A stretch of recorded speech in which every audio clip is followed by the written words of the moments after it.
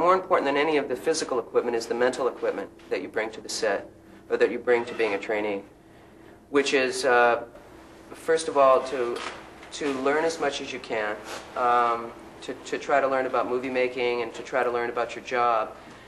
But also you have to have you don't have to enjoy it, but you have to know or have a willingness that you're going to be pushed around. You're going to be yelled at and screamed at, sometimes justifiably, sometimes not justifiably. And you will have to work at gaining the respect of the people you work with. And it's tough to have a lot of responsibility and no power.